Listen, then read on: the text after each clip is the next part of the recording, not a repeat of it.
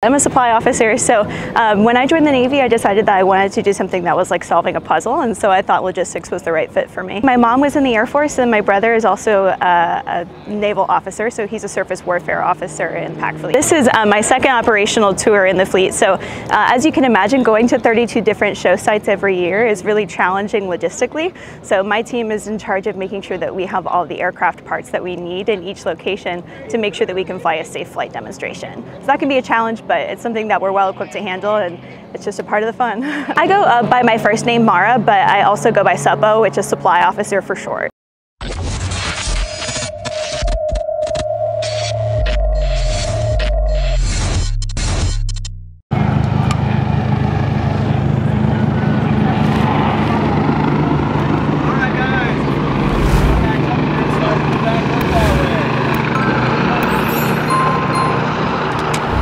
My family's always been military. Grandfather's father was all prior military, mostly Navy for the most part.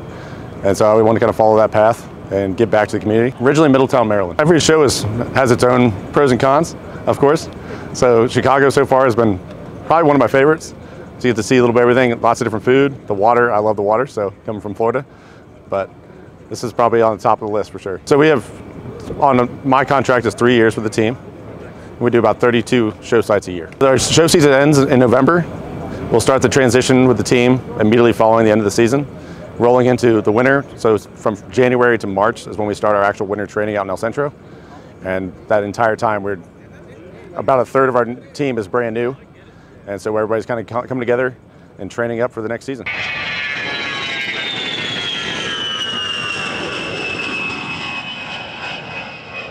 Captain Samuel Petco.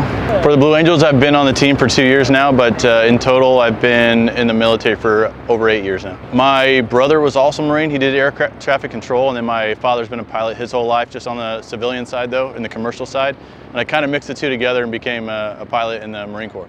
Our C-130 on this team, we have a few modifications than the ones in the fleet, but we go a little bit faster than they do. We go about 300 knots indicated, which is basically, simply, it's 300 miles per hour. For us, it looks like we can fly about 8 hours these days, and we can change our profile if we need to, but we can make it across the country in one flight. I think the cities like Chicago is where you want to be, especially because you're over water, but you have an awesome backdrop with the city and the towers behind you.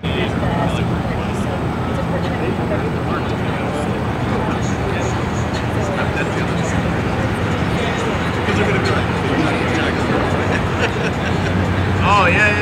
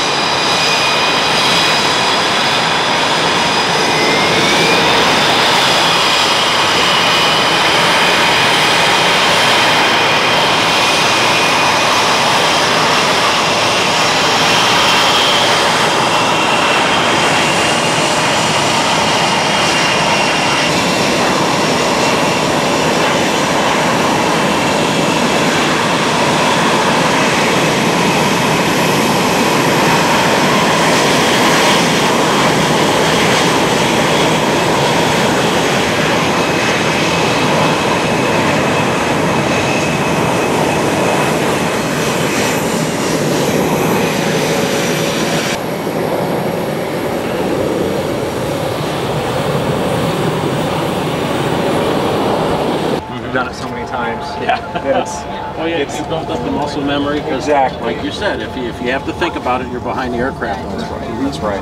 Yeah. So I this is the pilot's view. Focused on little cues, you know, to maintain the altitude. It's actually kind of roomy in here. And the roll rate. And a tube and fabric airplane really speak to you, unlike a lot of the. Very much. Yeah. So they all do in different ways, but pretty in tune with this one. Little snacks, in-flight food service. Yeah, that's the best I get.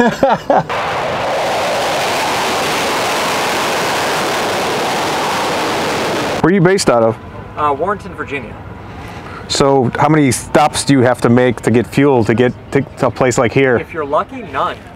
Really? We actually made it here non-stop. If you get enough of a tailwind, get up high where the speed's a little better, yeah, we can make it non-stop. Usually one stop. You get tired of sitting in the airplane after 4 hours or so. It get cramped up a little bit? Yeah, a little bit.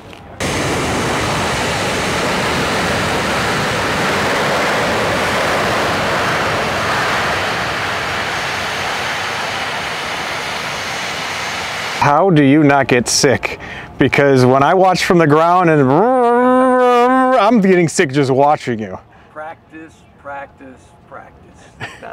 That's how we don't get sick. If I haven't flown for a few weeks and then I go practice and I fly hard, I get a little bit green. You just have to build a tolerance. It's like running a marathon. You can't just do it overnight. You got to run a little bit more, and then build up to it. Same thing with this airplane. It's all about keeping proficiency and being airshow ready. Do you get disoriented ever after all those rolls to try and like? Absolutely, but that's why we practice so much.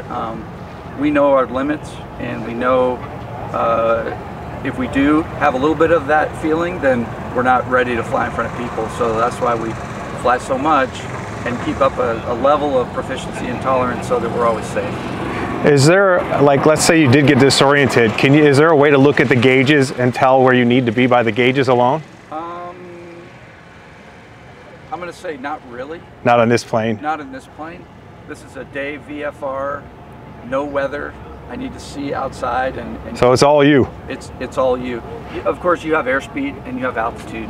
And we're looking inside for that all the time, but we're looking outside for references. A good example is when I'm flying the show downtown Chicago in front of, just north of the Navy Pier, I'm always keeping an eye on the hook that's right at show center and the shoreline. And I'm always keeping everything in reference to a couple references on the ground. And I'm keeping track of those all the time. So that's why we need clear skies, discernible horizon, no haze or fog.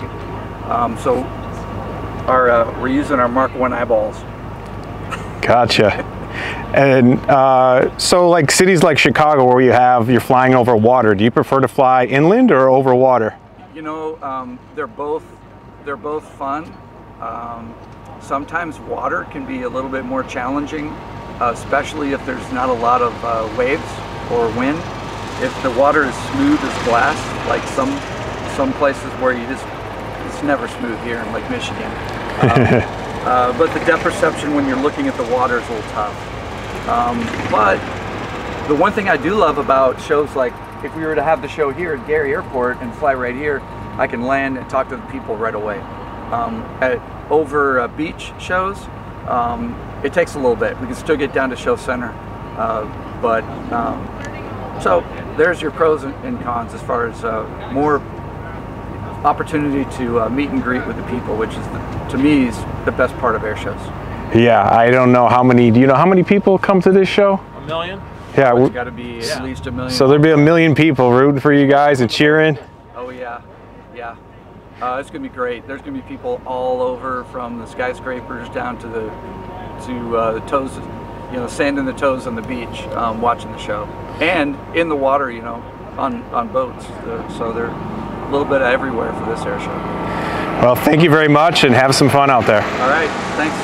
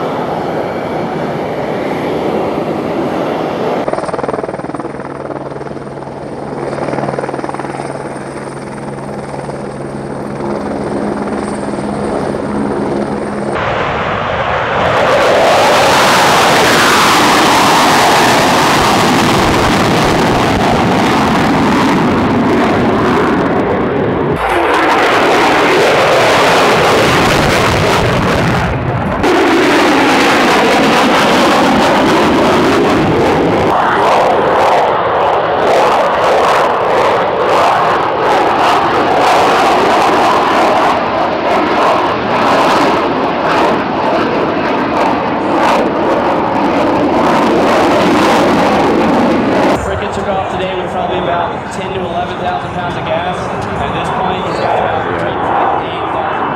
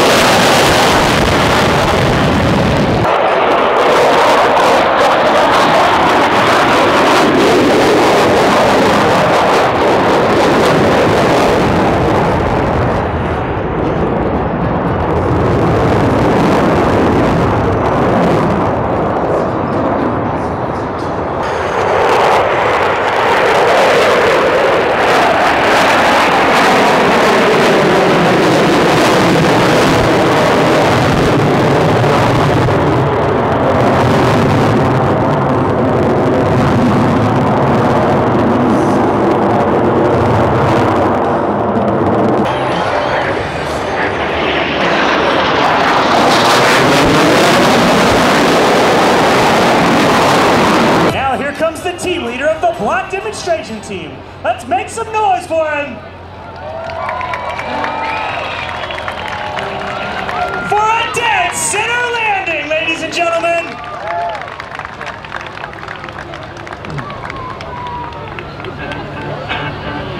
You may notice the tail of the parachute curl under. This slows the forward speed while reducing the jumper's rate of descent. It takes a great deal of concentration in order to land dead center on the target. The jumpers keep a sharp eye on the windsock, located in the target area. Once on final approach, he shifts all of his concentration to a small black dot located in the center of the orange X. Ba-bam! For another target landing! Not the flag. The flag's gone. The trail of smoke each jumper leaves the sky are created by two M18 red smoke canisters. Oh boy. Now watch as our swooping team comes in at over 100 miles per hour. Make some noise, ladies and gentlemen. This is a hard task to do. Great job, guys. Thank you. Thank you. Kevin will be coming in from the southwest. Good job, guys. Appreciate it. He's above the Prudential building.